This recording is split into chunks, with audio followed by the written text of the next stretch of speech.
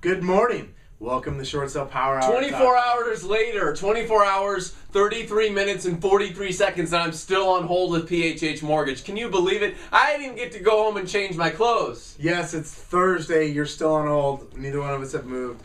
I'm Kevin Kaufman, the goofball to my left, and to your right is Fred Weaver.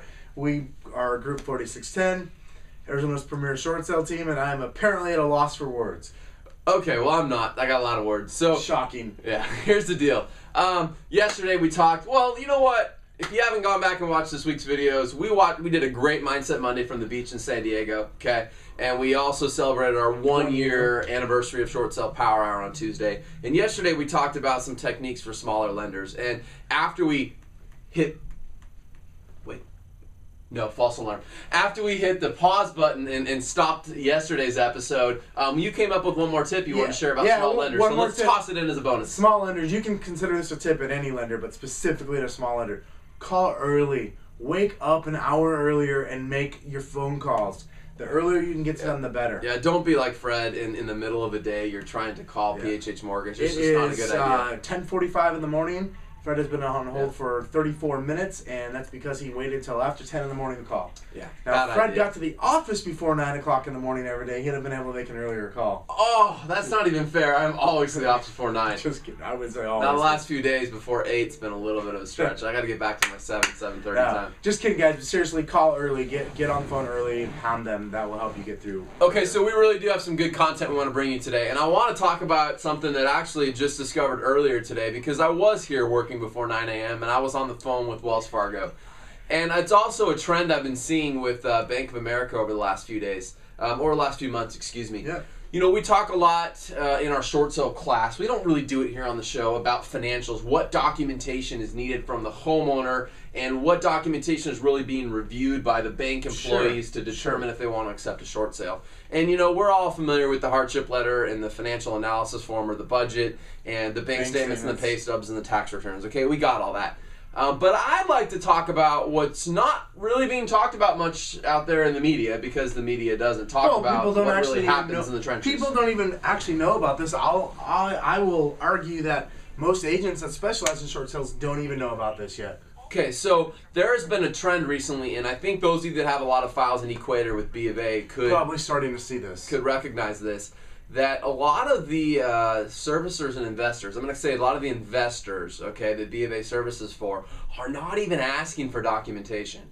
In fact, we at Group 4610 aren't even uploading all the seller's financial documentation until the file gets assigned to somebody and they request it. Meaning that we get the authorization in, they do their little setup thing at B of A, they order evaluation, it eventually gets to a phase 1 or phase 2 coordinator or whatever, and then we find out, what documentation do you really need? Right. We've had, in the last couple months, in the last month specifically, I can think of one file where our coordinator said, well, this investor only requires a hardship letter. I don't need anything else. No bank statements, no financial analysis, no pay stubs, just a hardship letter. We've had other situations where they've said, you know what, this lender needs bank statements and pay stubs and a hardship. Don't need, you already gave us your financial stuff, but we don't need the tax returns and any of that kind of stuff. Yeah, well, how about a new one we got today, which was, well, if the credit score is under a certain point, I don't need any documentation. Yeah, so I'm on the phone today. I get a phone call actually from a Wells Fargo Phase 1 negotiator. She's the setup negotiator. And she says to me, well, this loan, previously I didn't ask for any updated documentation from you guys, even though you faxed a bunch of stuff in, because this loan is in a test piloted program that Fannie Mae is test piloting right now.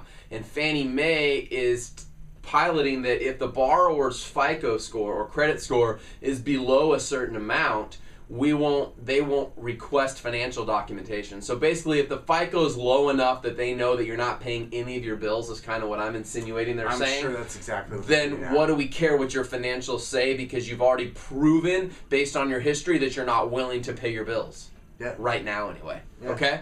And I think it's an interesting trend. Now, I didn't get the details from her, but I do have a call coming up later this week, and I'll probably share the results maybe on next week's show with you. We'll do it sometime next week. Of the kind of what's going on in the trenches. So I'm going to have a really good call with somebody at Wells Fargo to find out what's happening. But I'm interested to see what other programs Fannie Mae, Freddie Mac, some of your big investors are rolling out. We know that if Fannie's doing something, Freddie's got to be right behind them on their tails.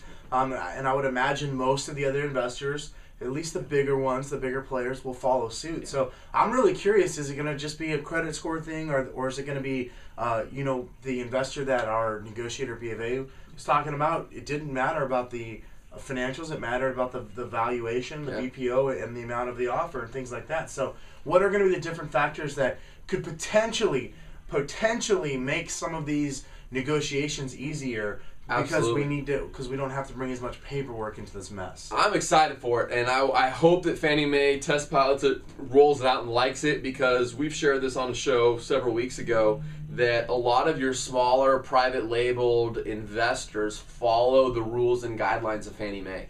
Fannie Mae is the largest investor out there of loans. Yeah. And a lot of your smaller lenders follow what Fannie Mae does. So if Fannie Mae does this and finds success, that means we could see some shifting across the whole short sale, world of less documentation being asked for, which in my opinion means less requests for cash contribution as well. Faster turnaround times potentially. Of course, we're still going to have our other challenges of working with people and BPOs. But at the end of the day, I really am interested to see where this goes. If you've got anything else you want to share with us, please share it below in the comment section. Again, guys, maybe one of you heard about this already way before we did. Maybe one of you has more information. Just please share it. Share it with us, because we only share with you what we experience. So. Come on back tomorrow for a Freaky Friday episode. It's going to be freaky. Is it? Yeah. Oh, I can't wait. It's Freaky Friday. What else would it be? Normal Friday? I don't know. On 3, 1, 2, 3. Short Sale Power Hour!